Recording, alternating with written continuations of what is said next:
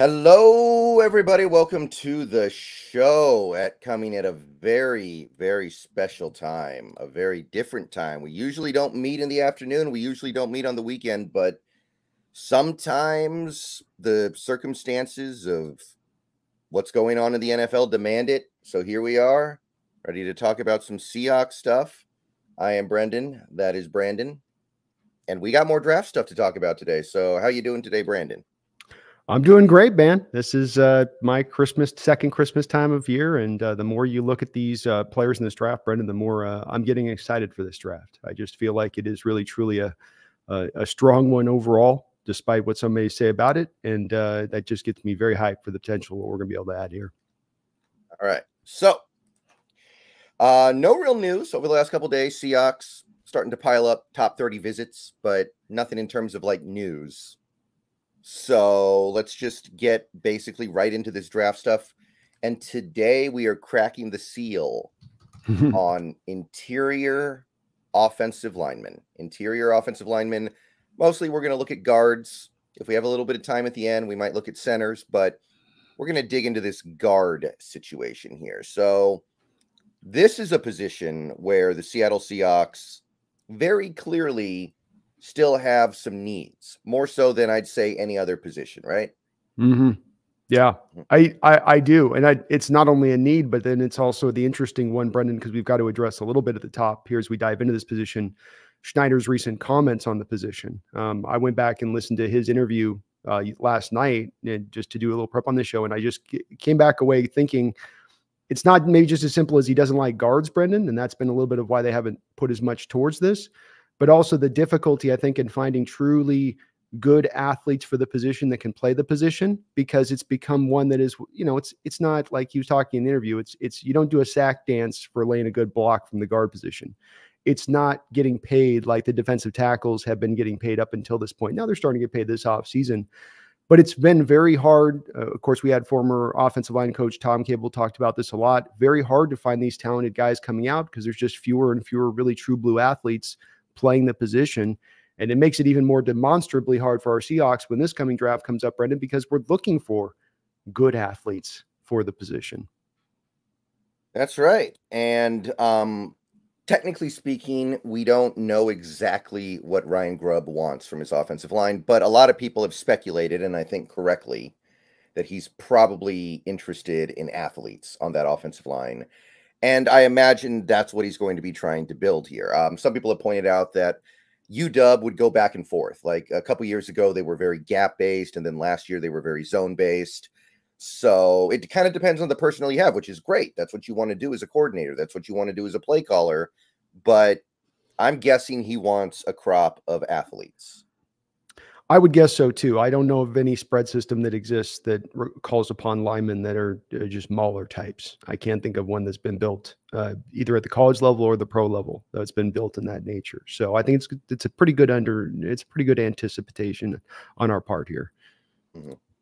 All right. So with all that being said, let's go ahead. Let's start on the left side, which is the most important side. Left guard, the most crucial of the interior offensive line spots. And I would say a position that's become more crucial just in general in recent years because it's harder to find these guys. Agreed. Yeah. Just for those reasons I was saying, where they're just less, they've gone to the defensive tackle side of the ball. The really great athletes have. It's sort of drained it away a little bit over the years. So first off, there's going to be one guy that a lot of people are wondering, where'd he go? Why aren't you guys talking about him? So I really quickly want to talk about not just him, but he's going to be the primary example here, Troy Fautanu. It's become very clear in recent weeks, maybe even months, that he could play left tackle. So we're going to save him for the tackle show and not talk about him in this one. The thing with the offensive line is sometimes it's really hard to know exactly where these guys are going to end up playing in the NFL, right? It's you can guess, you can speculate, but you're never totally sure exactly where these guys wash out in the NFL. So some of the guys we talk about today at left guard, they might end up playing center. They might end up playing right guard. They could end up playing right tackle even. Some of the right tackles could end up playing left guard. But We're just going to use our best judgment here at this point and try to guess where these players end up. Yeah, it's every team. What makes it harder, Brendan, is every team has their own particular secret sauce for what they want from the given position. So one player that can be moved to tackle from left tackle or from left guard to right guard, right guard to left guard, it could be wholly dependent on the type of scheme you're running and what they want from the players within it. So it makes it even tougher as far as the level of complexity goes. All right, so with that being said, let's go ahead and crack it open, starting with, I think, the one left guard prospect that is currently projected to be a first-round pick. The one guy who is currently projected to be in that top 32 as of right now is Graham Barton of Duke University. This is a guy who is currently right at the back end of the first. And after his pro day, he may be vaulting himself up a little bit because he had a very freaky pro day. 6'5", 313, almost 32-inch arms, 9 3/8 inch hands. Most big boards have him in the first. Last 2 years been very good for Duke. Dropped off a little bit in 2023, but he got hurt. His quarterback got hurt. There were a couple games where he had a backup or third string quarterback. Always harder to protect those guys. You don't know where they're going to be. In 2022, when he actually had a full year of, I believe it was Riley Leonard, he was really, really good. Very smart, very intelligent in how he plays the position. He's got some leg drive, can finish blocks, good with his hands, moves well in space. Rarely do you see him out of control. I think that a lot of the issues he had are going to be mitigated heavily when he moves inside at the NFL level because he was playing tackle. He does get beat inside sometimes, which is why I think some people think he'll end up playing center. Might attract a few too many flags. Doesn't really have the ability to recover after he gets beaten. But after that pro day, I am inclined to believe that Graham Barton is a first-round pick. How do you feel about Mr. Graham Barton? For definitely a fringe first-round pick, but it also depends on where that NFL future is going to be looking to go. I think if he's going to be to find himself at the center position at the next level, then he's probably more likely to be an early second-round pick. I think that's probably where he ends up sliding in when it's all said and done, based on the way the value drives of this draft at the top. Just so many quarterbacks taken, so many receivers taken, some corners taken. I think it'll push a guy like this down just a little bit, as it has historically speaking. I think your breakdown of him is probably pretty accurate from my perspective. I think that he is, while he does really move well in space, there are times where he can struggle to keep his feet. But just too many times where he ended up on the turf at times when moving in space. But still, I think that squatty body that he brings is definitely going to be better suited to being kicked inside than outside. He's not going to have to deal as much with, I think, length issues. He can allow his quickness to get right on top of defensive tackles. And this would be a guy that'd be pure as far as ability to move in space from the guard center position for what we think they're ideally looking for in that ability to, move. I love his pass sets. I think that transition from tackle to the guard is going to work really well, where he is balanced and always under control when he's setting up in the pass protection. Very hard to get around him, whether you're twitchy. As far as bull strength guys, he can anchor down pretty well as well. And he did it mainly from the tackle position, so it's a little bit of trying to project that as much as anything. But I do like that you can get this guy who steps in and should be an instant starter for you, whether it is guard or center. And then in a pinch, if you need him to, can also provide you some tackle play over on the outside. Yeah. Do you think he might end up playing center like a lot of people are speculating? I think it depends on the scheme that he goes to. If he's going to a power scheme or a scheme that's going to ask, guys to just be driving guys off the ball as opposed to combo blocks, but like stuff we're going to do, pulling in space, right? If the requirements are wholly different, then you're going to probably be more likely to drive him to center. If you're going to be wanting to have more of the mobility stuff like we do, I think there's way more of the open door to trying to get him over a guard and left guard specifically, if that's the case. Mm-hmm. Yeah, I've always looked at him as a guard. I don't think that you would want somebody this athletic, because he showed how athletic he was at his pro day, and then stick him at center. That seems like a little bit of a waste to me when you look at the way the left guard position has become so hard to address lately. I would tend to agree with you on it. I think that there is some places that we've seen at times where we get centers like Jason Kelce that are hyper mobile for the position. And there are things that Jason Kelce and that Eagles offense could perform as far as pulling out in space and getting to certain kind of blocks that 99% of other centers would not be able to get to. And if that is something that you're able to put into the center spot, and he provides that, I think that that's hard to, that might be a thing that's a draw for Grubb, depending on the type of hammer he's looking for with the center in this offense, as far as to potentially be that puller or that guy that is basically his, targeted guy to be moving in space one way or another post snap so many different times, versus playing the typical center role of just hitting your combo blocks, peeling off to the second level, that type of stuff. So it is a bit dependent on the type of the offense. I'm with you on it. I mean, your point still stands. The left guard is where I think he's at his best, because I think he can be both equally good in both places. And if that's the case, what is the more of the position of need, like you say, left guard? All right, so Graham Barton, we both like him. I'm open to taking him in the late first. You sound a little more early second to me, but same basic idea, I think, with that one. I'm not crying if he's taken 26th, 27th if we move back. You know what I mean? He's a very safe, high floor projection. Even though you are moving him to a different position, you should feel pretty comfortable about being able to do that, I think. So I wouldn't get mad about it. But I do think that this guy, just historically speaking, tends not to get picked in the first round. All right, so that's the cream of the crop, but we do have this other guy here who currently projects to be about a second round pick, and I'm a little higher on this guy than most of the pundits. It feels like just a little bit at this point, but I feel like people are going to catch up by the time we get to the draft. Personally, I'm just waiting for the other shoe to drop. It's Cooper Bebe or BB or Baby. I don't know. People keep getting on me on the pronunciation. I can't figure it out.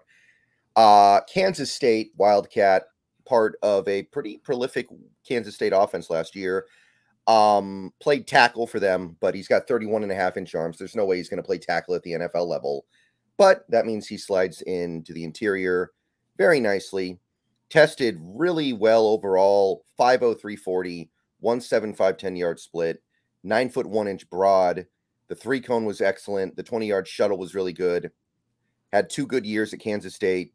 Great strength, drives defenders off the ball, resets the line of scrimmage. Good footwork, smart, handles stunts, picks up blitzes and twists. Capable of landing pull blocks in space. Testing numbers indicate he's more athletic than he looked on the football field. Played a ton in college, low center of gravity. I think that the speedier players can beat him up a little bit, which is why it's so important he moves inside. You don't want to put him up against speed. Hand placement is a little bit raw, needs to improve that. The latch is a little bit weak for my tastes. When he latches on, it's not as strong as you would like, but I like him a lot. I would definitely be willing to spend an early second round pick on Cooper Bebe if I needed to. Yeah, I've got him actually on my board personally higher than Barton. And I trust in the outlook of what I've seen with him on tape. It's a guy that you got as much turn on tape. I thought he tested tremendously because a lot of people thought that he was going to be far beneath, the scores of what you would like for the position based on what they were seeing from him on the field. I do think a lot of his issues derive from being on the outside as a tackle and having to deal with speed. He just kind of can't quite. But he is crazy kinds of powerful. This guy with a glancing blow can get a pancake, can get a knockdown. And he's very mean with it, which is something I always like to look for with my offensive linemen, that they've got a little bit of that, I'm going to take the bone and, just get into it a little bit. So he's always looking for a rib shot. If he's in pass protection and you got a 3-man front and there's an edge coming on the going over to the tackle and he's got no one to block, he'll come over there and help his tackle out with some force. He'll knock that guy over. He's just got a certain level of intensity he plays with that I like to see with the position just in general. I also think he's a very close to being what I would call almost a technician for the position in his ability to use his hands, in his ability to use his hands even when working in space. He's terribly accurate on his strike point. When he lands those hands inside on the chest, he always gets drive. When he's combo blocking and you're going there at the point of attack, you're going to get space all day at that point of attack. You want an A-gap run with him going with the center on the nose tackle, that center is going to get taken on a ride. And I just felt like that power showed up time and time again. And then that he was very fluid and athletic when you asked him to set up and pass pro, considering you're asking basically a guard, what guy should be a guard, to play left tackle throughout most of his career there, because you have the need for it at Kansas State. Not necessarily because it's what's best for Cooper's career. We've seen this with a lot of players where what they're asked to do at the college level is not exactly what's best for what is going to be for their pro career. being probably, if he just got lined up at left guard and allowed to roll, that would have been the best thing for him. I just think that this kid's a baller on the field. I do still think it's a early second round grade. He's right there neck for neck with Barton. I don't have a big disparity between the two of them. I would love to get either or on here, Brendan. But this is a guy who knows how to play. He can play left guard. He can play right guard. He gives you, like Barton, the versatility. If in a pinch you need him to play some tackle, I think that he could do that as well. He's missing a little bit of length ideally, but it's not bad at 31.5. So, yeah, I'm this kid for the last 2 years has been a guy I've had my eye on that I would love to be able to bring on. I think he's a day one starter. You're not waiting an inch on him. He's going to be able to slide right in there and go. And I think he's fit. Showed with the testing numbers he would fit with the spread scheme and be able to operate within it.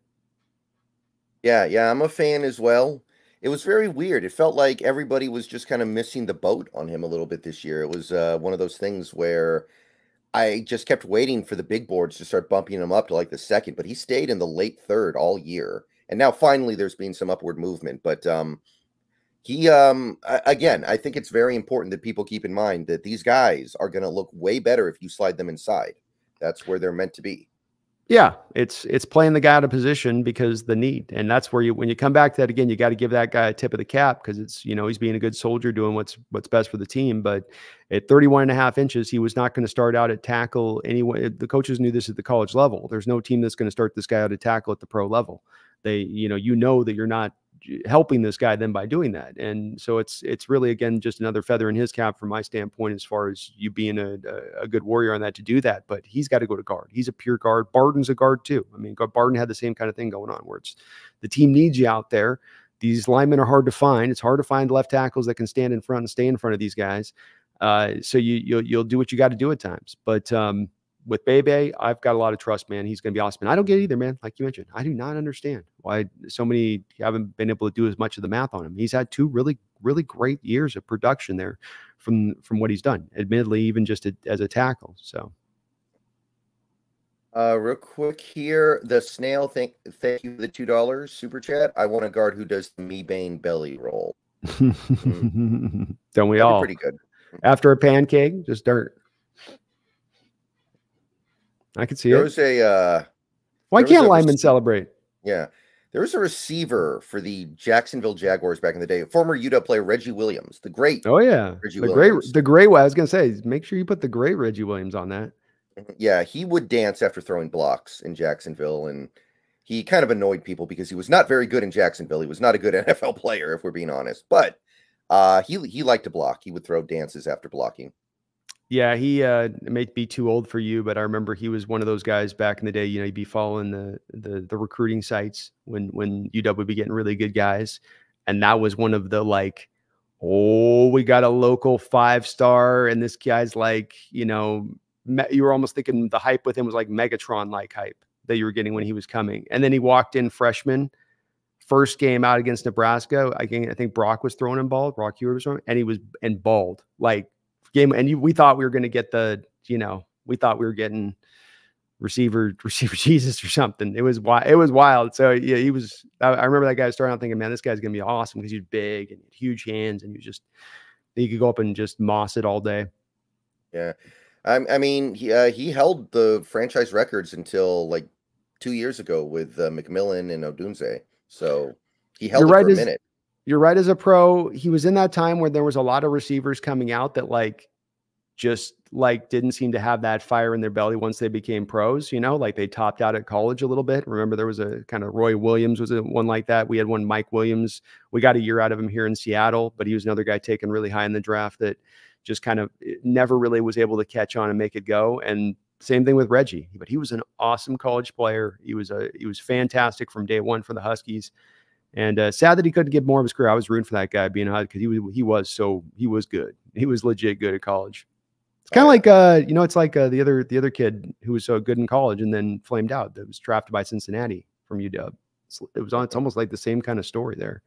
Yeah, really talented, all the talent in the world, just can't quite put it together.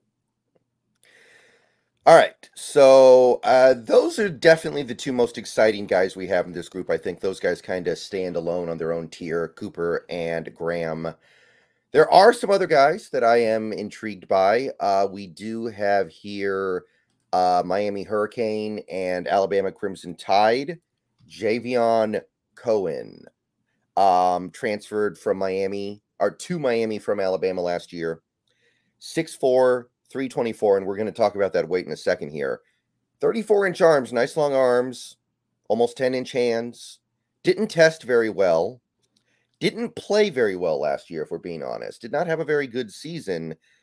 In order to understand Javion Cohen, you got to look at that 2022 tape when he was much smaller and slimmer and more athletic, and he looked good. He looked like somebody who would be a great fit in his own scheme when he was at Alabama. He's really good at using his long arms to make it so you can't get around him. Good punch power, good hand placement. He's got some explosive strength when blocking in space. He hits with a lot of pop.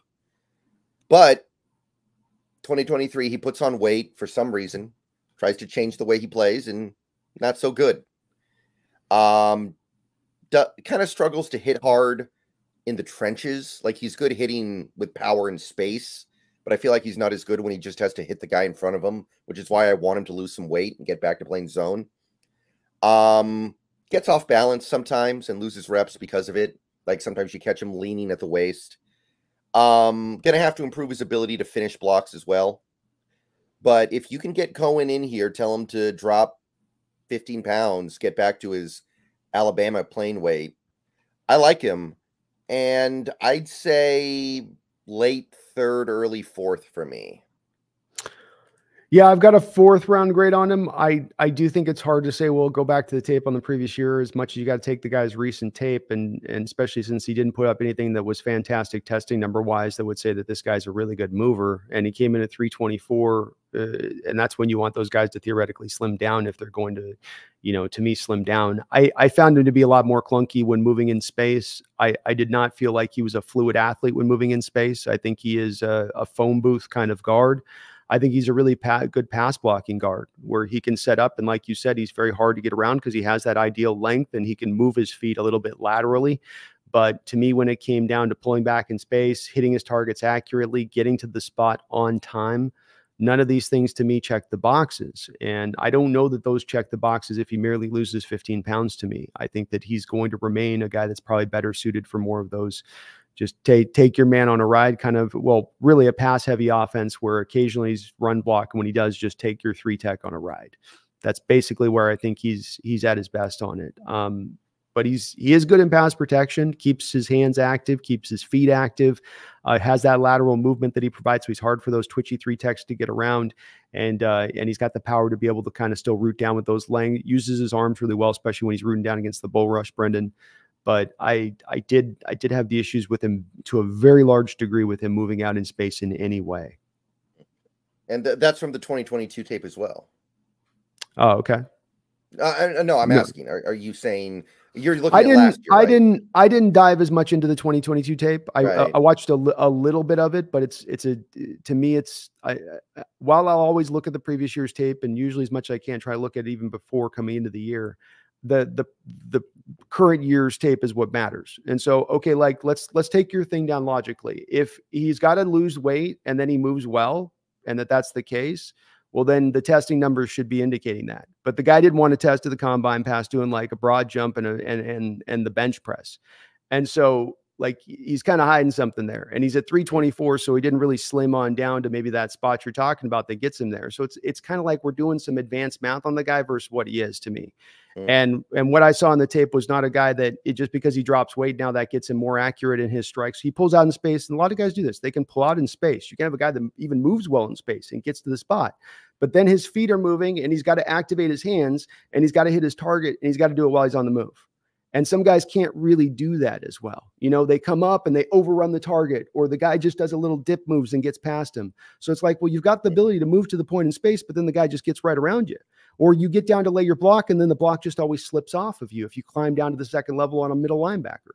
And when I watched his tape, I saw too much of that sliding off, too much of the missing the target, too much of the lumbering feet as he's trying to get down there. And I just don't think 15 pounds gets solved to fit our offense where we need we don't need guys that we kind of have to make into that way here. In my opinion on this is just my stance on it.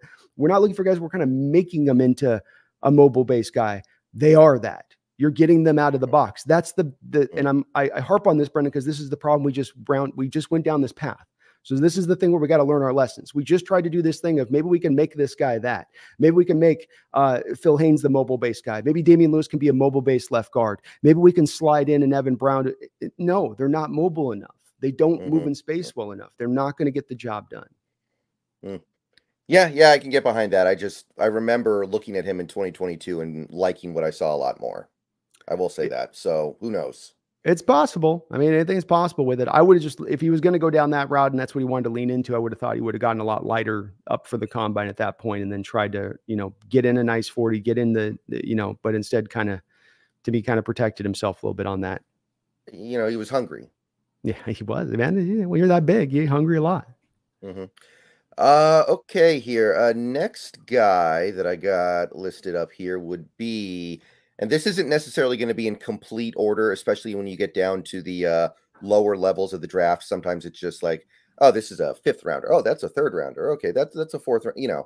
Little bit more jumbled down here. Well, to your point too, we kind of had to jump from the 2nd to the 4th, at least 4th round, right? I mean, you had that one. I didn't really have anybody in the 3rd round at this position, except for maybe a guy like Pooney, who probably is going to end up being a right tackle right now.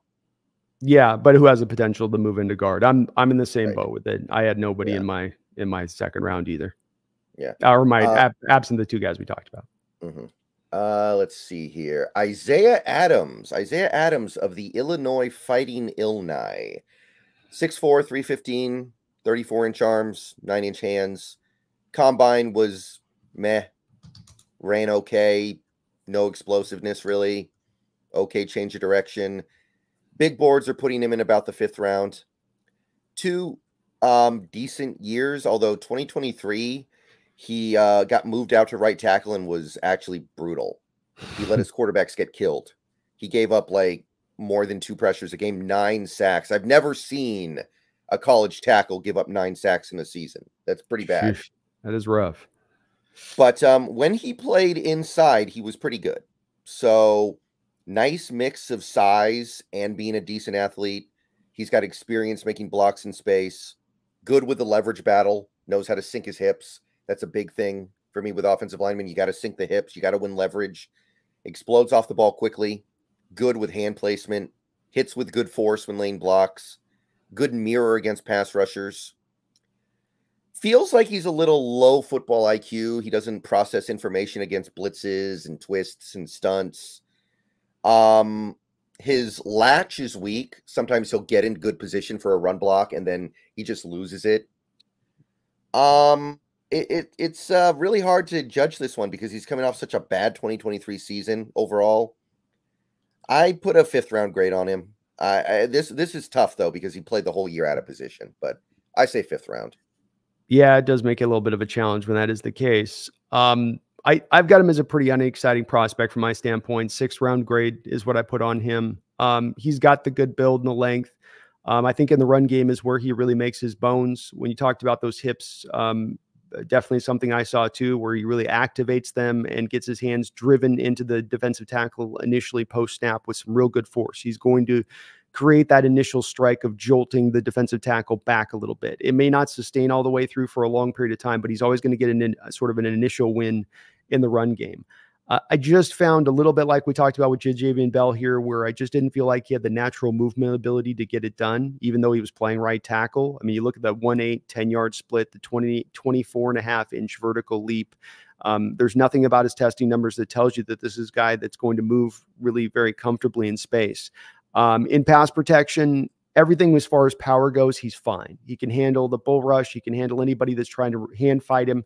He's got all that sewn up in the bag. But then the twitchy guys definitely were what got to him when he was out there playing, at tackle as far as the main kind of issue, and definitely why he's got to be driven inside. A little bit like the left tackles we were talking about in Bebe and Barden to the main degree. I think he's more of an absorber in pass protection than a puncher. Which is part of the problems that gives him issues, I think, with these twitchy guys, because they get in and then they can just sort of twitch around him. So he just kind of absorbs the contact in rather than getting the hands out. It just, everything comes into here where now the battle's got to be in here and instead of where it should be, where you've actually got the guys controlled out with some length to them. And that's what gets him a problem with those twitchy guys. Isn't just merely them running around him. It's that he just doesn't get his hands out and fire them out at all times. When he's in the run game, he does. It's the weird part because he'll sink his hips and wham, hit, he'll hit those guys and go full bore. But then pass protection, everything becomes, way more kind of softer a little bit from his standpoint, just a little bit less vicious, I guess you say. I do think he can find a home potentially in this league, Brendan, but it's going to be a bit like Cohen, where it's got to be as a right guard in not a real mobile based scheme, where he's allowed to just kind of set down and hunker in there and lean on his run block, a run heavy scheme. Kind of, I think like this would be like a 49er guard that they would take to me, Yeah, and there are teams out there that require less mobility from their left guards too. Like look what the Panthers are doing. They have Damian Lewis and Robert Hunt, so obviously one of them is going to play on the left side, and they're cool with that apparently. 100%. It's what's so awesome a little bit about the NFL right now is that it isn't really just everything's cookie cutter, especially offensively speaking. And when it comes to linemen stuff like this, there is all variety types of teams and how they're looking to build those groups. All right, so we're both roughly in the same area with Isaiah Adams. Not in love, probably not a fit for what we're doing here, but somebody who belongs in the NFL. This next one's a lot of fun, and I don't know if it's going to work out or not, but it's a lot of fun. It was a lot of fun to see him at the combine. Mason McCormick of SDSU, another Jackrabbit. Jackrabbit sending their best and their brightest this year. 24, 6'4", 309 pounds, 34-inch arms, 10-inch hands. Killed the combine, 5'08", 40, 171, 10-yard split, jumped almost 3 feet, 10-foot broad almost. Dude almost set some records with his explosive scores at the combine. Great 20-yard shuttle.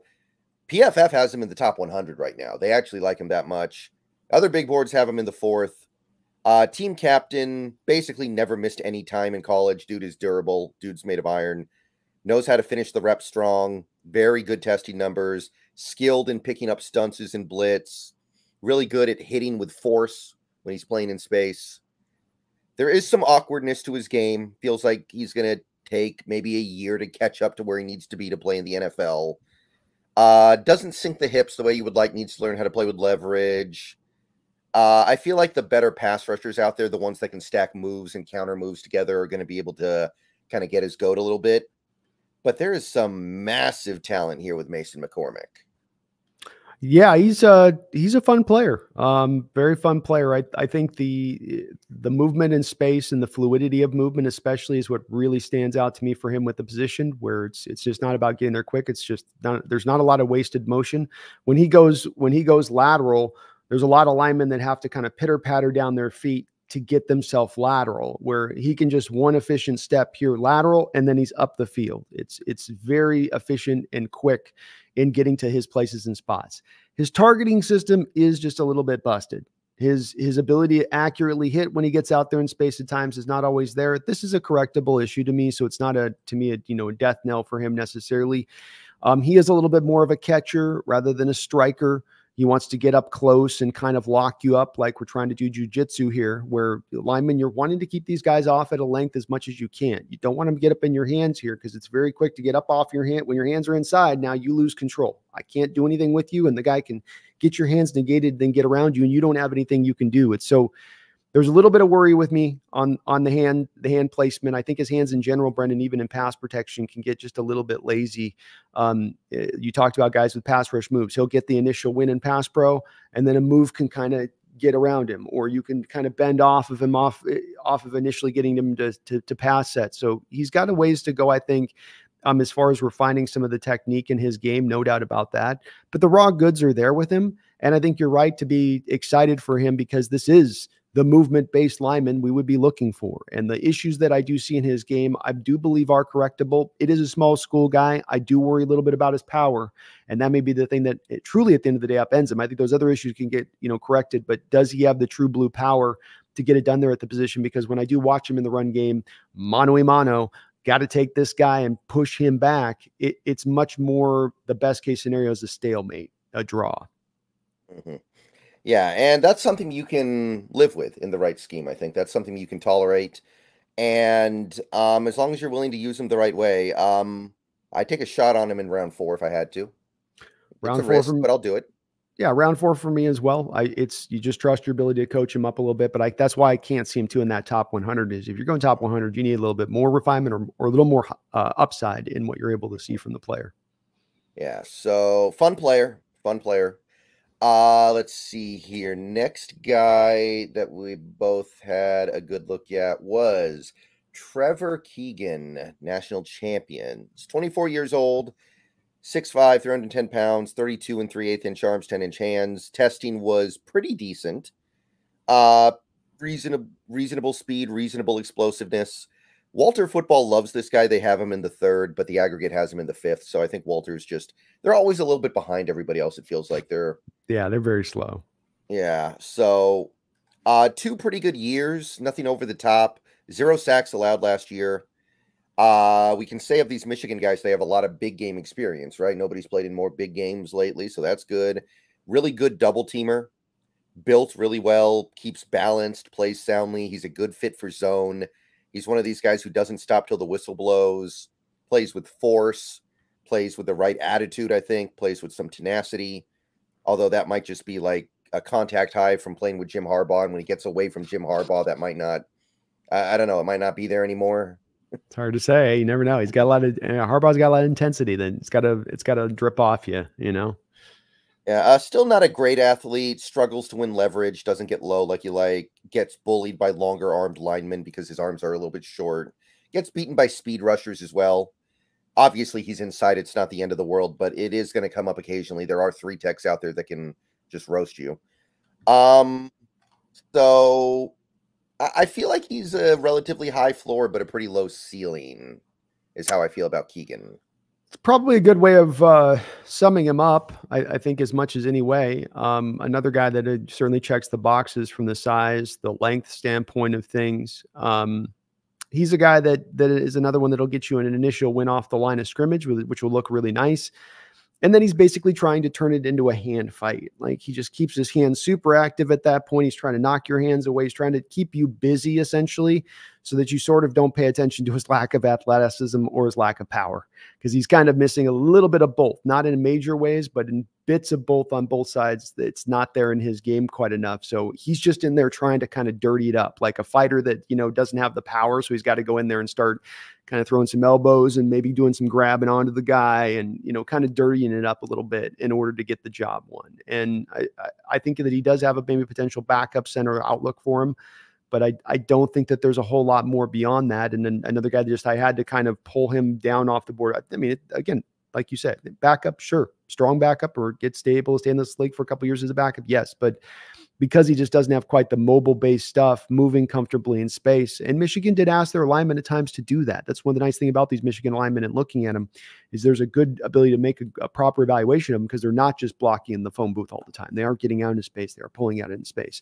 So just didn't see enough of that being comfortable in that area, to do it. And I think that there's just a couple holes there too, preventing him from being a starter. Yeah, I put 5th round on him. Yeah, that's my spot for him too. I think he goes to another team that values some of what he brings a little bit and not as worried about the lack of athleticism. Yeah, I will say this. I don't think he's a terrible zone fit. I think he's just not a very good one. He's okay in that regard. I can see it working okay.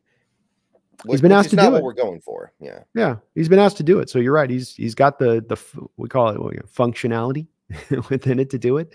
It's just he definitely would be you kind of be holding on for dear life if you brought him in, I think, a little bit. I had a couple guys here that I didn't see on your list, so I'm not sure if you had an opportunity to look at them, but I'll just go over them real quick, and if you did actually see them, let me know. First guy is actually the other Michigan guy who I think got hurt this year, if I recall. Oh, no, he got bumped out to tackle in 2023, Ladarius Henderson. You familiar with him? I am. Yes, okay. I did look at Mr. Henderson's game. Yeah, he got beat up badly in 2023 because he got bumped out to tackle. He gave up 24 QB hurries, 5 hits, and 2 sacks. For reference, he allowed like 3 QB pressures in all of 2022 when he was inside. So we know where he belongs. Decent athlete, good build, has the ability to use his leg drive to get defenders off the ball, usually gets low, understands leverage pretty well, just really inconsistent, doesn't seem like he's very cerebral. Probably only going to be able to be a gap scheme fit in the NFL, doesn't sustain blocks as well as you would like. The latch, some people have these really strong hands where they get on you, they're not getting off you until the whistle blows. His latch isn't great. So I put a undrafted grade on Henderson. Yeah, he's nice pass blocking tackle. It shows you see a lot in this draft, Brendan, with some of the profiles of these guys, be a guard, tackle, those guys that are the 6'5", 6'6", and they've got the 34, 35-inch long arms, and how that does translate to being so hard to get around as a pass rusher. And you see them in that being their strength, kind of, right? That being the thing that they actually, do pretty well. He is pretty nimble with the length that he does provide. And I thought that he handled even twitchy edge for being a guy that's going to be a guard long term. I thought he handled twitchy edges pretty good. I don't think he's very reactive at all, though. Anything happening in the moment, just he's that guy. He's doing that moment. It's the move I'm getting used to seeing with tackles or guards. When they miss their tackle, they snap the head one way and then they snap the head back the other way. Like it's some extra dramatic thing they're doing for the coach or something, like, where'd he go? And it's like, you just whiffed on him, where he went. But he's just too uncoordinated and missing too much power to me to be anything more than a league backup. Can't admit, you got to have some part you're bringing to the table. And I do like the length, and no doubt about the size is good there. Maybe a bit of a tweener, not quite a tackle, not quite a guard. They need to invent a new position for these type of players, maybe. All right. One other guy that I looked at, and this was actually one of the combine stars, Jared Kingston of the USC Trojans. Jared Kingston, did you familiar with his game at all? I am. Yes, sir. Yeah. I had him listed as a left guard. Don't know if that's where he ends up. Short arms. A little bit lean just in general as well, though, but 5'2", 40, 5'02", 173, 10-yard split, big vert, big broad, 3-cone. I mean, he's a great athlete for the position, but he's only on one big board, CBS, and they barely have him getting drafted. So something's wrong here. He plays with good technique and pass protection. I like his pass protection. Should be able to handle zone blocks down the field, lane blocks at the second and third level.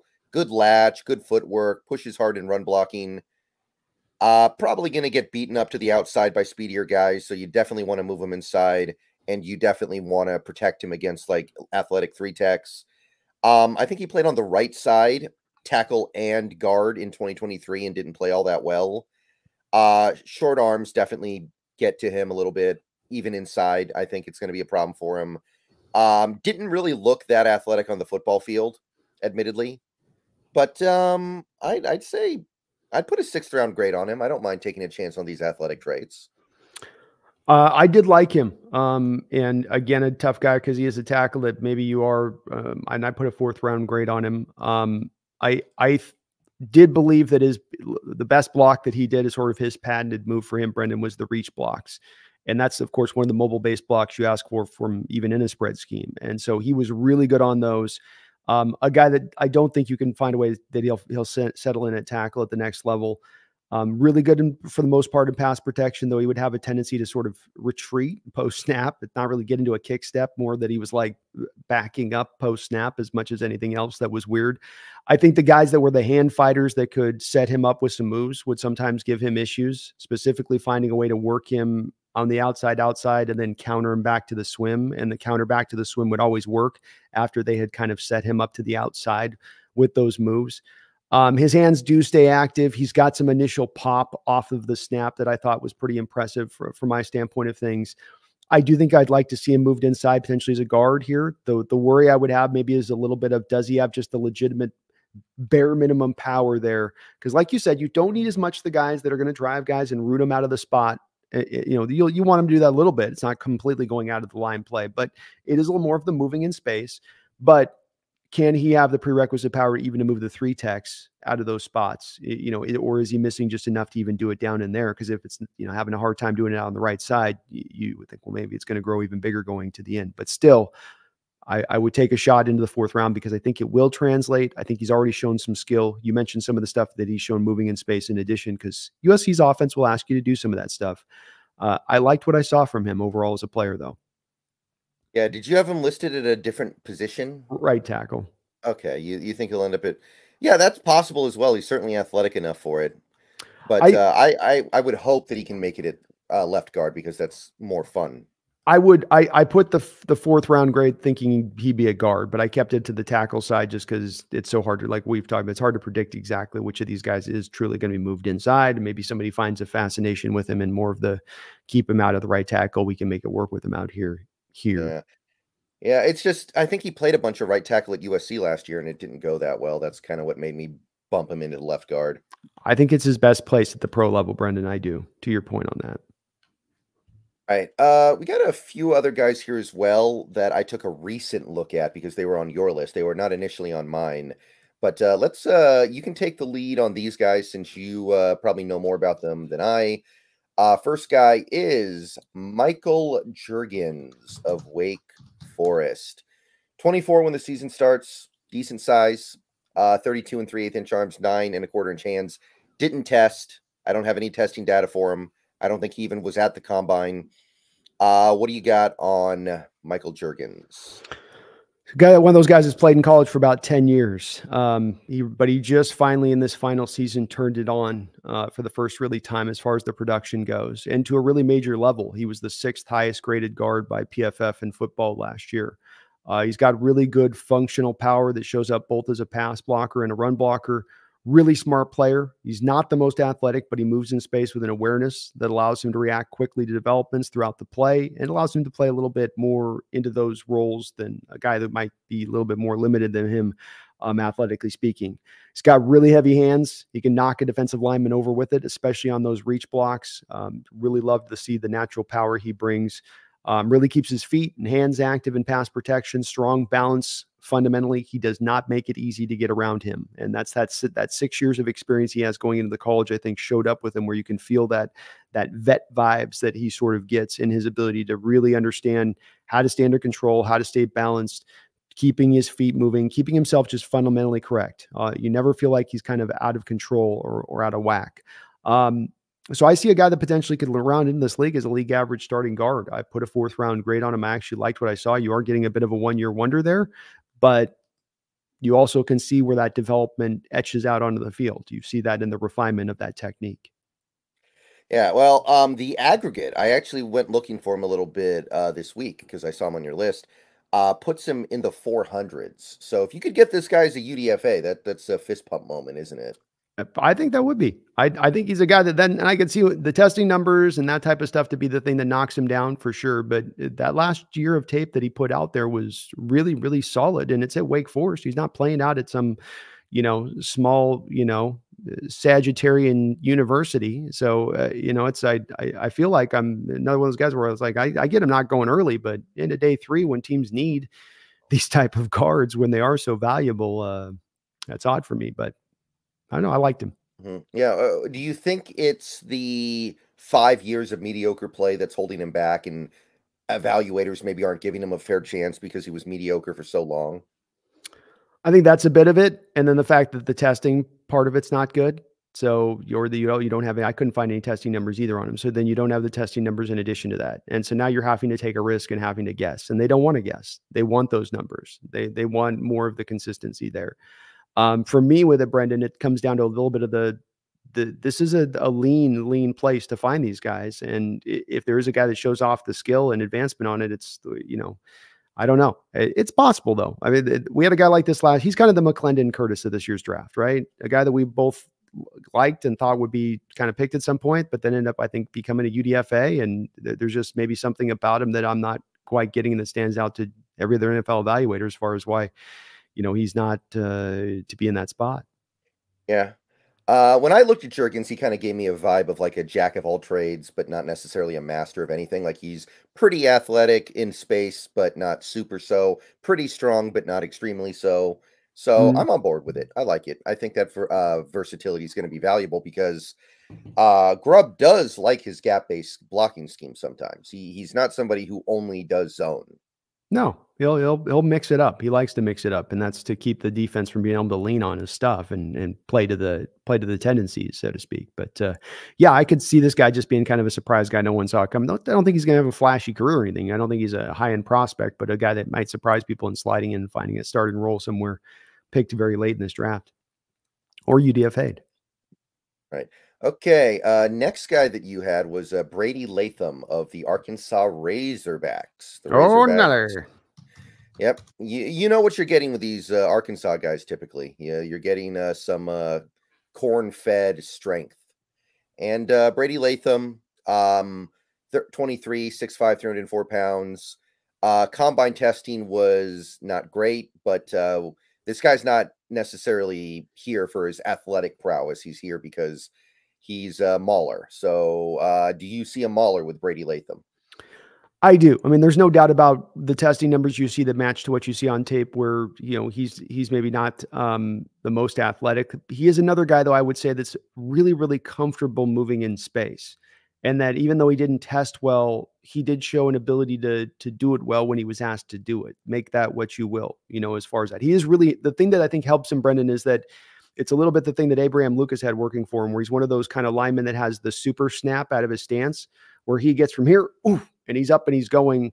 And then he's in maybe not being as athletically into his motion of movement at that point, but the up to the out, he's so quick at that he's the fastest guy out of his stance on the line, which always kind of gives him a little bit of a head start to a position. And I did like that about him.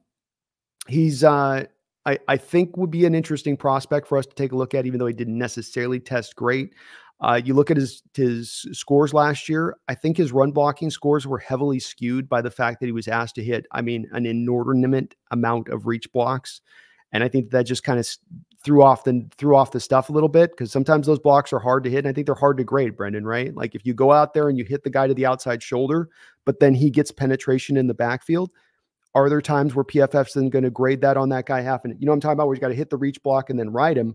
Does PFF sometimes then count that as a penetration play for the defensive lineman, and then an L for the reach blocker? But that's the point of the block, right? I'm not going to hit the block head up to drive him. I've got to carry him through the back of the pocket a little bit. So I thought he actually was a lot better of a run blocker and how he should have been graded than what he was.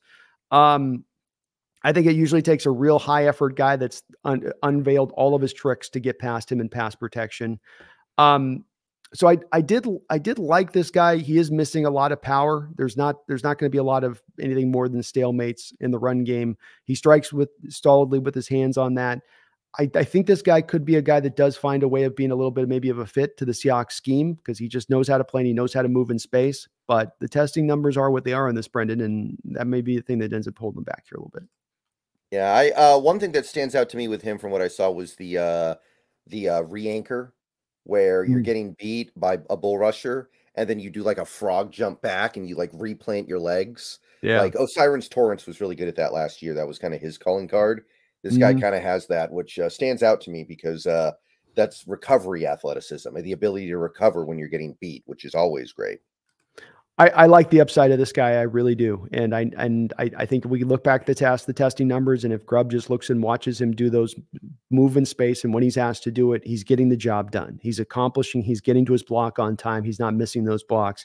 And he's an all-around player. So there's not a major hole. He's not much of a pure drive run blocker, but because he gives you the movement stuff, it's not as much of a problem. And like you said, the pass pro stuff, he's another guy. I don't know if I go full on technician, but just a great understanding of how to keep the guy in front of him naturally by kind of whatever it takes, and not getting dirty, but by just sticking to his technique, always having a tool he can bring out to sort of solve the situation. And you've got to basically have lost a finger and maybe partially an ear to have gotten by him. All right, so next guy up would be Keaton Bills of Utah. This was a guy who I didn't get a very good chance to look at. From what I've seen, though, very unathletic, did not test well at all, except for his bench press, I guess. But good amount of experience. Nice, looks like an NFL offensive lineman. Actually plays with good body control. Actually, even though he doesn't test very well, you don't catch him off balance all that often, it feels like. So what's your impression of Keaton Bills? Wide body left guard. Much better as a run blocker than as a pass protector. He's got that pull an ox cart type strength to him. Drives off of his stance from a low point. Usually wins the leverage war at 6'4.5" at his size, which was nice to see. In pass protection, he just doesn't have the foot speed to stay with three techs, the twitchy ones. They're able to just kind of find their way one way or another. A Byron Murphy type would give Keaton Bills. an absolute nightmare of a day.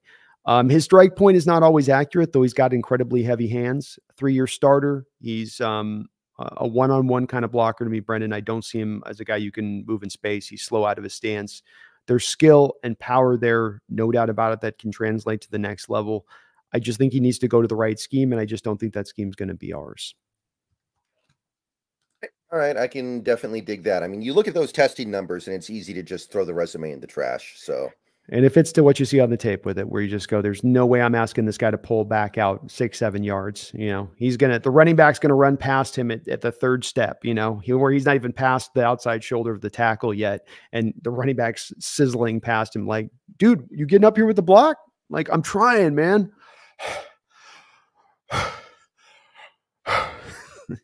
It's not going to work. Yeah. Last left guard.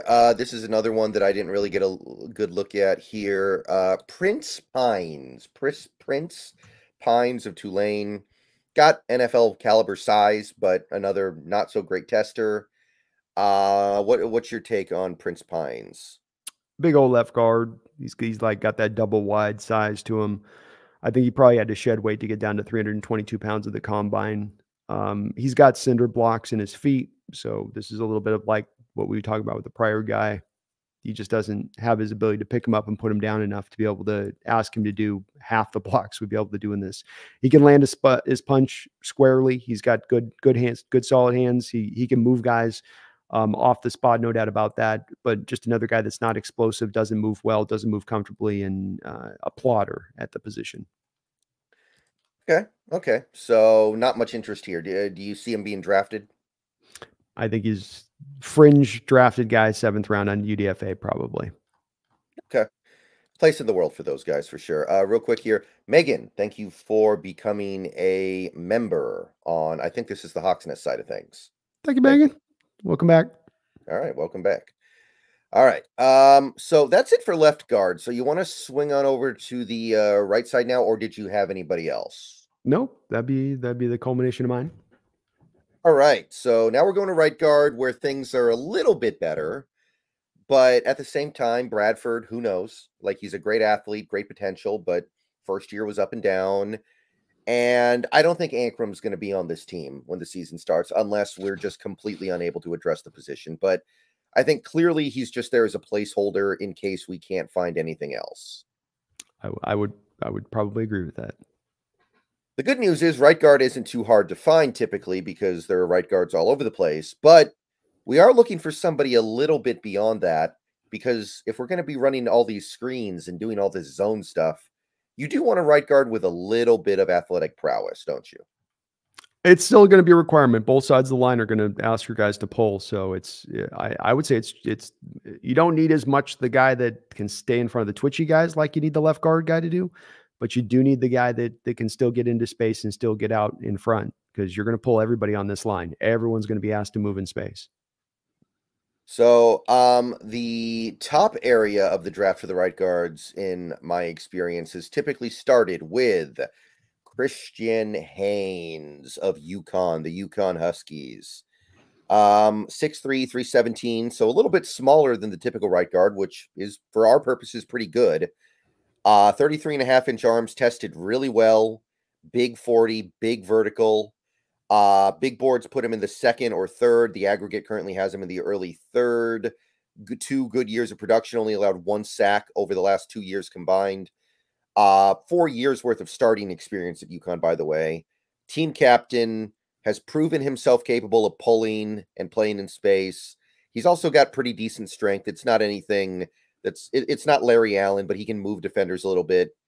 He's a smart player, high IQ, capable of picking up more complex rushes, capable of picking up blitzes and stunts.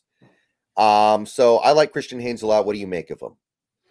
Yeah, I think that assessment's probably pretty on the nose to my outlook as well. I think he's just a really solid right guard prospect. He's got all the tools to work with a mobile-based scheme. He's snappy out of his stance. He gets to his spot quickly. When he gets to the spot and you ask him to move in space, he comes with violence. He's looking to come out there and annihilate you out in space, not simply just lay the block. And he's accurate in his ability to hit those blocks. which I really liked. I thought he had light feet in pass protection as well. He keeps him dancing. He stays up mirrored really well, I think, in pass pro. I think the big issue that sometimes really bites him on the butt, which is correctable, is just that he has that tendency to just kind of rise like the tides over the course of the play with his leverage, where he gets the initial win and just things kind of rise up. And then that gets him into trouble, especially with like bull rushers in pass pro, where he'll lock him in initially and then rise up, and then he's getting walked back into the quarterback at times. So it's a little bit of an issue, I think, that he's got to correct on his side of it. But that power that you mentioned is absolutely legitimate. Big, heavy hands. He can put guys on a ride one-on-one, and he can move in space. These are two tough skills to find in tandem with these guard prospects in this draft. Part of why he is such a lock solid, I think, lock solid guy to be picked, and I think a fairly solid floor, right, Brendan, on this guy? I mean, you feel pretty good about him, and that you're not getting, I don't think, much of a chance of a bust here with this guy. May not give you the high upside, but definitely gives you a super solid floor. I could see his upside being relatively high because he gives you pretty much everything you want. I mean, he won't be, he's not going to be Zach Martin because he doesn't have that kind of strength. Some issues, hand width. I think sometimes his hand placement's a little bit off.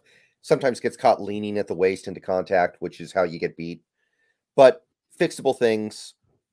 I would definitely be willing to take him in the third, and I'm not totally against the idea of like a late second round pick either. Usually, I'm very resistant to taking a right guard that early, but for this guy, I might do it. Yeah, I would put a late second on him. I do just think he's uniquely put together versus some of the other guard prospects in this draft with what you can get with him there. That's where I raised him up just a hair on that because of it. All right. Next guy who is currently getting round 3 hype would be another Christian. We have another Christian in this draft class at the same position. Sister Christian. Yep. Mahogany. Christian Mahogany, one of the best names in this class just in general anyway. Rich Mahogany. I love it. He Boston knows, College. he knows Dan Deirdre, right? Oh, yeah. Yeah, absolutely. He knows a lot of people with a name like that. That's not a name you forget. I know people. Good size, 314 pounds, 33.5-inch arms. Good testing for a right guard, especially. Incredibly explosive, quick, fast. Change of direction's good. A couple big boards have him in the top 100. A couple don't, but on the aggregate right now, he's like a third-round pick. 2 pretty good years of production at Boston College. A lot of power in his punches. Really good pulling across the line of scrimmage. Good protection. He's quick off the snap, climbs to the second level. Cerebral in how he handles blitzes and twists and stunts. And he's also got a pretty good anchor against bull rushers. He's only 6'3", so I kind of feel like he needs to get better at this leverage thing. He's not very good at leverage. Yeah, gets a little out of control at times when he's in space, can kind of trip over himself. Footwork needs to get a little bit better, and the athletic lineman beat him, but how worried are we going to be about that when he's at right guard and he's going up against one techs all day? So I don't quite think he's Haynes. So I'd put him in like that mid-third round, but I like him well enough for sure. Yeah, I think it's the thing we were talking about previous guy on this, that they're in your lineman, you're looking for some nastiness to him. You're looking for a mentality that is one that you can feel on tape. It's where they play to the echo of the whistle. It's where there's a little extra, they give a little extra on the defensive lineman after each block, where they're, where versus those guys that are just waiting for the, as soon as the play's outside of their view, they take their hands off and they sort of go, okay, I've done my job. My part's done. I'm going to move on this. I've done my block. This is a guy that will stay to that echo of the whistle. I think, Brendan, you could put just about a highlight tape together of him working in space at the second level, because he is like a missile trying to seek a compound when he's out there moving in space. It's just, you almost wish you would put like a camera on the front of his helmet and then do that move like it would with the missiles, Brendan. You ever see those old shots where they got the camera and it's like, do, and then it goes right as he's about to land his hit, because he is that way when he moves in space. He's looking to TNT everybody out there, and I love it. Just part of, again, that mentality he brings. Now, look, you mentioned the rough edges that are around his game. They're kind of all over the place. I mean, it's almost not just one specific, just the leverage stuff is there. The hand placement is good initially, no doubt about that. He has, even in the run blocking game, he does a tendency to have a really good job of sustaining the blocks and getting the drive downhill. In pass protections, things slide off a little bit more. He needs to clean up the footwork and stay better under control, get a little bit less to where he just doesn't feel like he's kind of stumbling at times. I think he's comfortable moving space, but just not always has that everything under control kind of thing. He's got some lengths to go, I think, to kind of round out his game. But I do like the upside on this kid. And it is when they tell you about looking at these prospects, Brendan, don't they tell you it's about what you see in those somewhat, not just a flash, but a good continual flashes over and over in tape. And then you can use that and then build, work up the stuff that you can work upon, build upon the refinement as you need. And I see that with this kid. I've got him in the 3rd round. Yeah, that's where I have him as well. Don't like him as much as Haynes, but I definitely like him and would love to have him around here. I think that he would be a really good right guard in this scheme, in this offense. All right, so we're both pretty much synced up on that one. Next guy, this was probably going to be the top guy, and then he got hurt, and that changed the formula just a little bit, but he's still very desirable. Zach Sinter of the Michigan Wolverines. 23, 6'6", so he's got a little bit of a height thing, which that could be a problem, but it doesn't have to be. 309 pounds, 33.5-inch arms. ESPN still has him in the 2nd. Walter has him in the 3rd. CBS has him in the 4th. PFF has him in the 5th. So there's no real rhythm here. Everybody's all over the place on this guy. Had 2 pretty good years for the Wolverines. Well built. Has proven himself capable of landing 2nd-level blocks. He's got strength to handle the stronger linemen. He's got good contact balance. Knows how to use his hands. But he's coming off that leg injury that makes you wonder. It makes you like, what's he going to be now? Lateral movement isn't great even before the injury. Overall, he didn't test, so we don't know for sure. I don't get the sense he's a stellar athlete, and I'm wondering about the height. But I think that he would have been a 3rd-round pick for me. He might still be a 3rd-round pick for me. I want to see those medicals. If the medicals don't look so good, then I would bump him down to the 4th. But as it's assuming the medicals are okay, and I think they are, I'd say 3rd.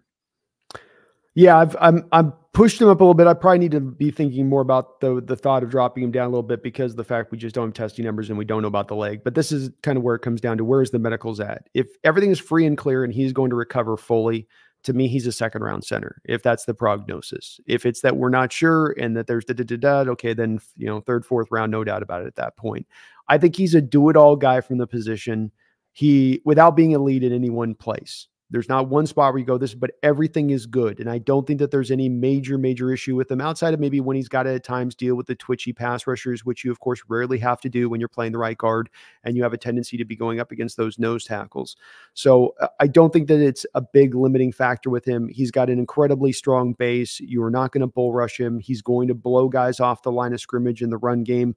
I thought he was comfortable when he was asked to move in space, as we were talking about the guy that played left tackle for him this past year. When you're a lineman in this Michigan offense, we saw it with Oluwatimi last year as well. You are going to be asked to move. You're not just going to be sitting there, just your job's to take your guy out of the play and it's all good and done. They will ask you guys to do some creative things, and because they want to attack that way in the ground game, right? That's how they want to feature Blake Corum, and why he's been so good is not just them handing it off out of I formation runs.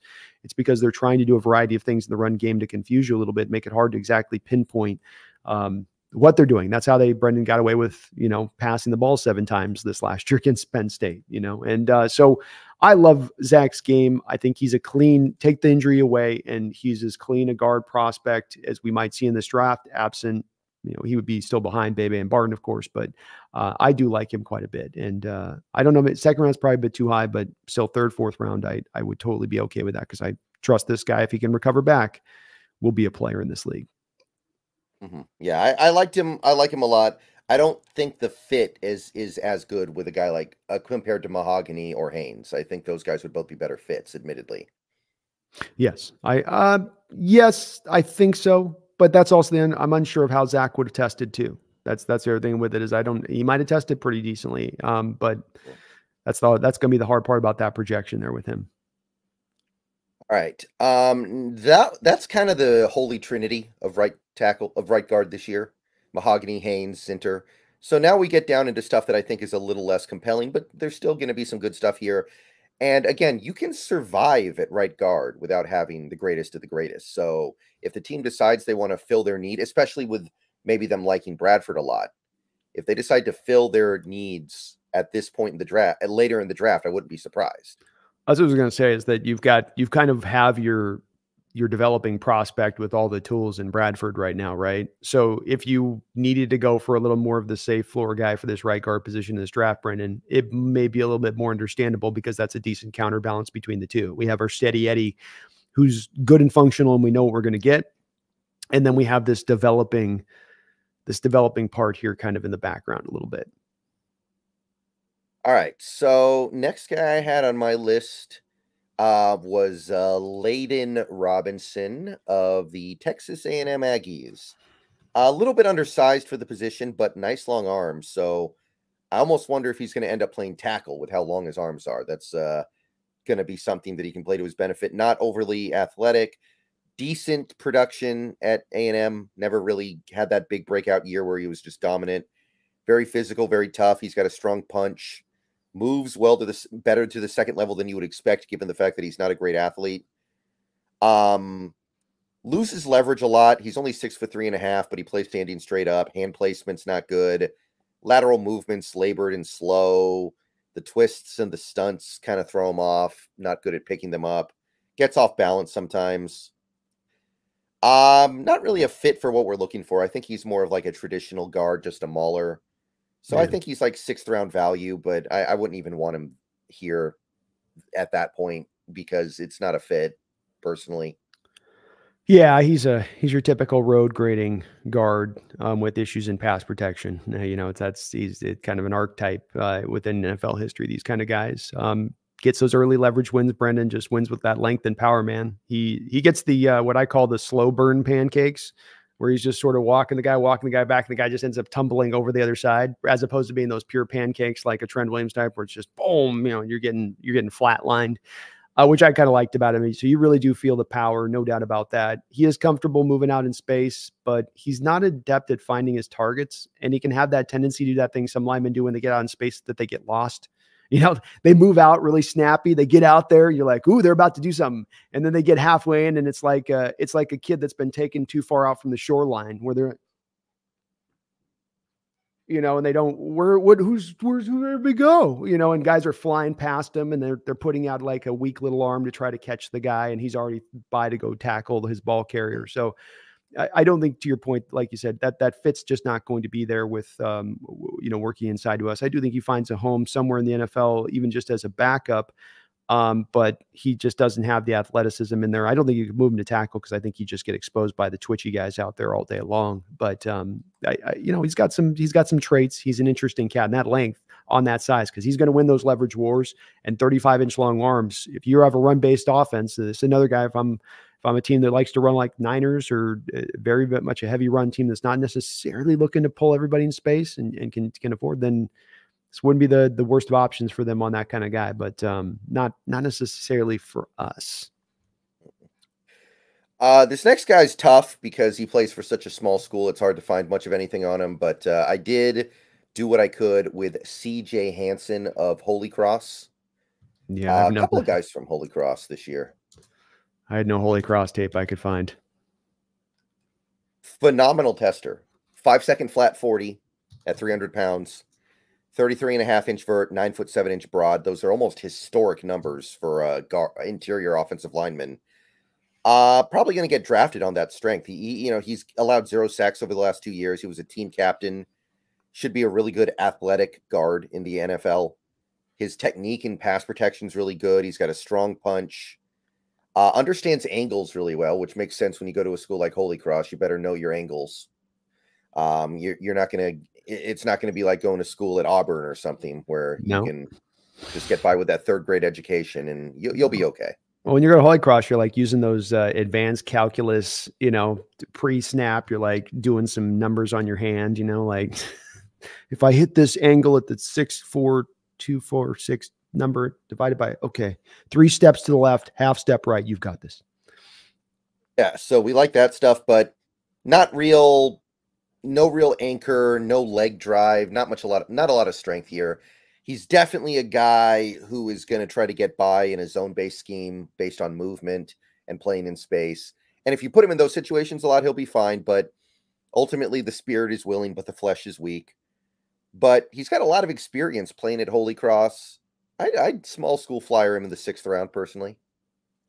Yeah, I testing numbers. I mean, I'll take a flyer in the 6th round with great testing numbers from the position like that, as you said. So it's they're hard to find these kind of guys, and you don't tend to find starters in the 6th, 7th round anyway. So it's like, I think we cut our 6th round pick. Tyreek Smith got cut, right? So it's why not take the flyer on the big upshot with it there if it is such a pure fit for what you're looking for, especially if it's a position that's so hard to find those kind of fits. Maybe he moves to left guard in the NFL because he's so athletic, but he's weak, and that'll fly a little bit better at left. Might work. It might work. Let's see here. I also had, and this is another pretty deep cut here, Elijah Klein, UTEP Miners. I don't know if you know anything about this one. Not on any of the major big boards, not even on them. Even the ones that go like 800 deep, you can't find them. The aggregate has them about 80 picks away from getting drafted. Had 2 pretty good years for UTEP.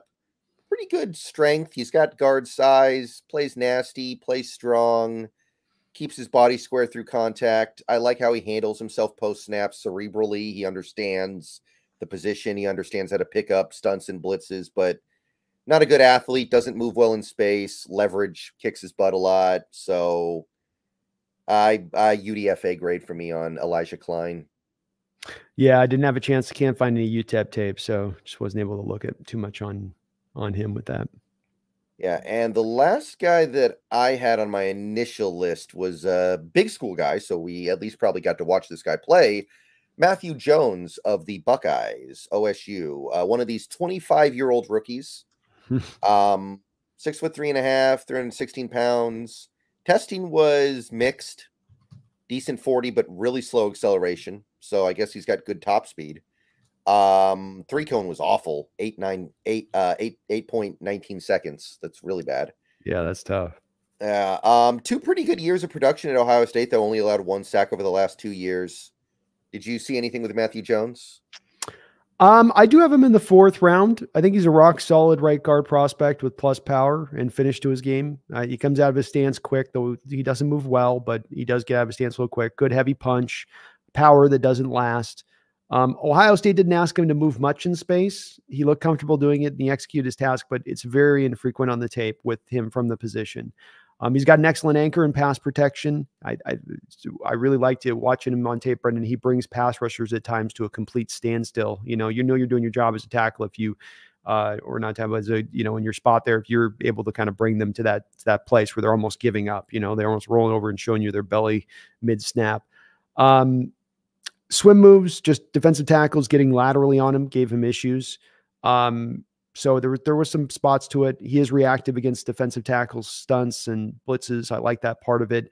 I don't think he's a pure mover in space, but another one of those guys, Brendan, that even though maybe doesn't test really great and maybe not as good, but still just on tape moves so naturally that maybe enough for the Seahawks to overlook it here just a little bit for him to be looking maybe around in the 4th round.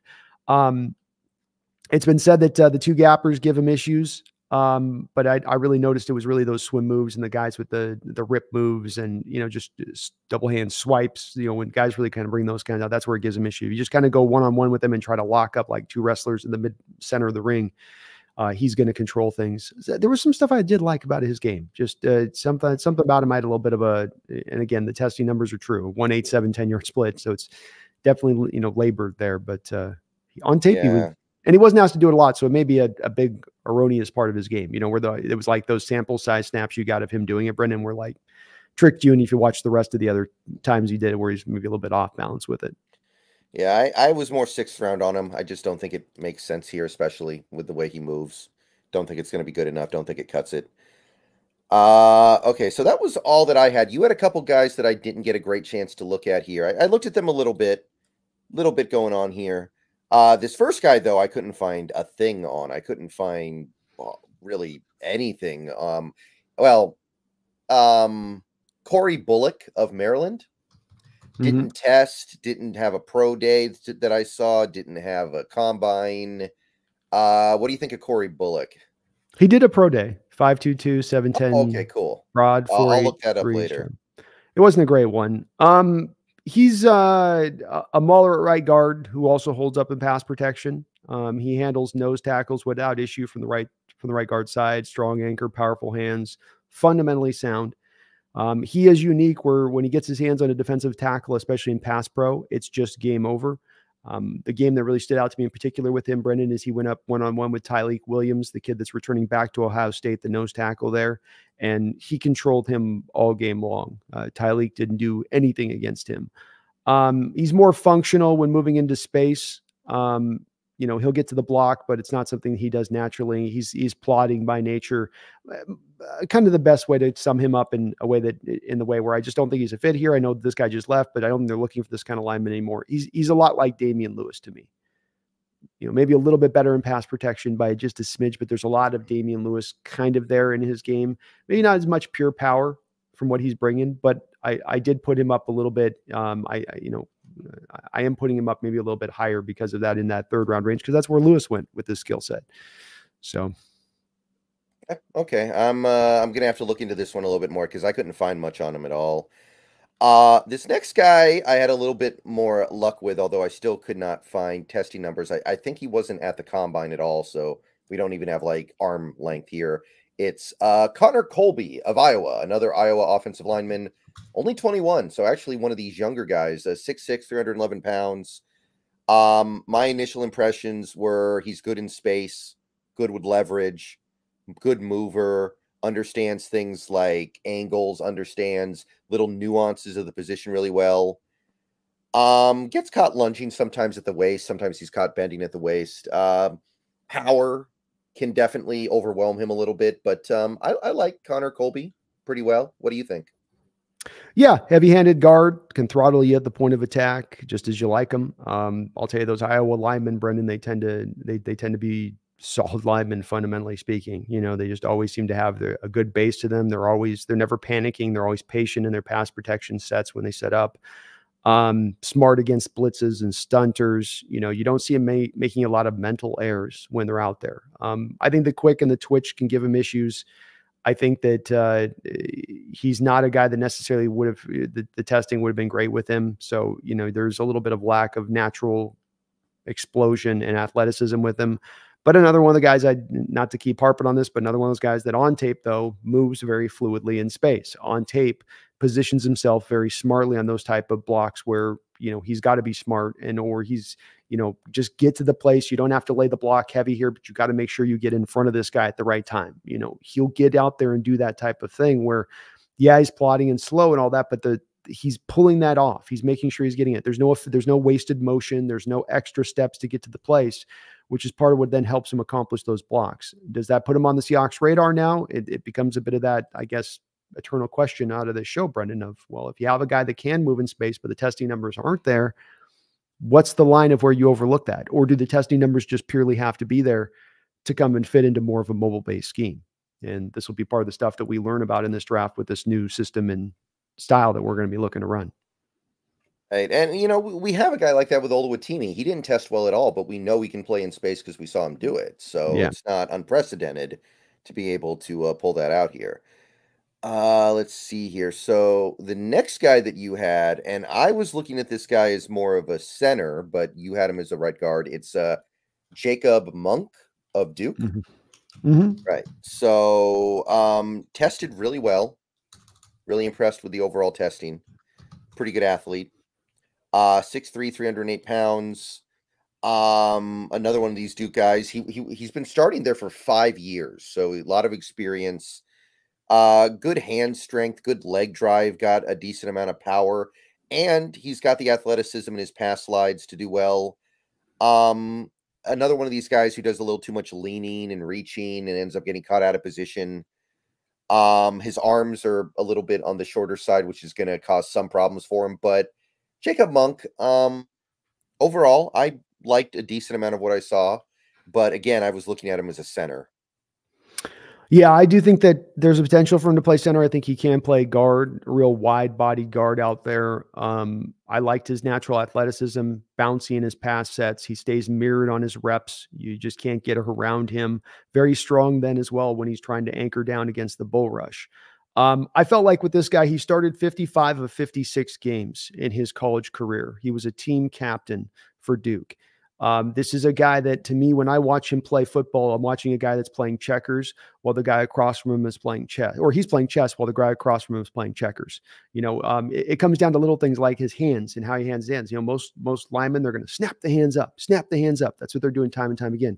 You see with him changing it up against the defensive tackle from snap to snap, where sometimes I'll just put the right hand up and I'll keep this thing in reserve. I'll keep this in a little reserve because I think you might be trying to come down with the chop. Then I come back up and I'll redirect my hands back through. A guy that can not just have to win early in the rep to stay winning, he can win a little bit later on. He's got the recovery ability and ability to reroute himself down. I think he can move out in space pretty comfortably for what he does. He's missing some length. He's not going to get quite as much push in the run game, and this may be a bit of what ends up pushing him into that center position like you talked about. But I just felt he was really accomplished, really a finished product in a lot of ways. And I don't think with this guy, you're going to get a big, high, huge ceiling, but I do think you're going to get a guy that can potentially have some offering of above average play from the position and offer it fairly immediately. Yeah, I was relatively impressed with what I saw for a guy who doesn't seem to be getting a lot of attention. No, not being talked about much at all. This guy, that's for sure. Okay. Last guy. This was another guy that you looked at more than me, although I did look at him some.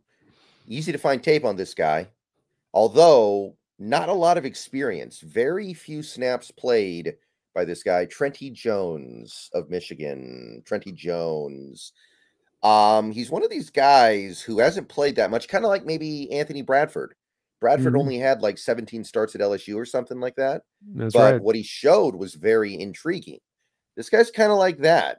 Pretty good athlete, explosive movement, good hands, tremendous power, but he only started 13 games at Michigan in his career. So what can we say about him, really? It's true. I mean, we had 17 starts for Bradford, 13 for this kid. So it is not a lot. But like you said, what he did show, he showed it good. Versatile, undersized right tackle, provides very good movement ability and quickness for the position. He is explosive out of his stance and strong with his anchor. He can maul in the run game, while he can also get to the second level. And he's really, in particular, Brendan, adept at, hitting those combo blocks early on. A lot of these college schemes out here in college football, defensive schemes will run these 3-man fronts, Brendan, where they're not 3-4 defenses. It's the outside edges to the, playing like a 4 technique. And then you have your nose tackle over up or, something like that. And so that leaves sometimes to where he's got to get that initial combo block with the right guard and him got to put it on that edge, then peel off. He's got a great sense of timing for when to peel off, how to make sure he hits that initial first block and then gets to the peel. But everything that he did moving in space, I thought was very impressive. I do feel like he's got just kind of a guard body, a little like Barton does, where it's just like the body looks more like a guard than it does like a tackle. But he was able to be decent out there when you put him out there. And this is a bit of a risky pick in how you're going to have to make it with him because there is so few starts and you're moving him to a new position. But hard to find these guys that move this well and I think offer this overall upside of a complete skill set. It would be a risk. There's a bust factor there because you have so little tape to go off of. But like we saw last year with them taking Bradford, this does not dissuade John Schneider from looking at these kind of players because he is looking towards that upside. Yeah, I can definitely see it. And I'm tend to be more into upside than I probably should be with these draft picks. So I'm definitely intrigued by this. Feels like Michigan has like 8 offensive linemen who are going to get drafted this year, by the way, doesn't it? They do. Yeah. I mean, I think like every starter pretty much, I think is just about on the board in some way or another. Okay, so that's all I had for right guard. So the question is, do you want to take a swing at center or do you want to save that for a later date? Let's save it for a later date on that one. All right. Okay, so kind of a shorter stream, but I think that's a good thing. That's kind of why we wanted to do these 3 days a week for a little while here so we could get all this stuff out in a way that was, organized and clean and allowed people to kind of dissect things bit by bit. So that's your left guard. That's your right guard. I'd say both classes are pretty strong this year. I think this is way better than last year's left guard, right guard class. Especially being that we have guys too that are fits for what we want to do, and that's that you're able to address positions towards pure scheme fits to help make this scheme run, fully and get it going. We know right now interior line is this is the big hole in the team, and it's not just the big hole in the team, Brendan, as far as the roster goes. It's the big hole in that, yeah, okay, defense is your worst part last year, and that was the thing that needs to get fixed and cleaned up most. But maybe riding right behind it is the interior of that offensive line and needing to get fixed as well. Okay, so thank you for coming out and doing this with me, Brandon, on this unusual day and unusual time for it. But we got through it. We did a great job. And we have technically 3 positions left on offense to get through: center, left tackle, right tackle.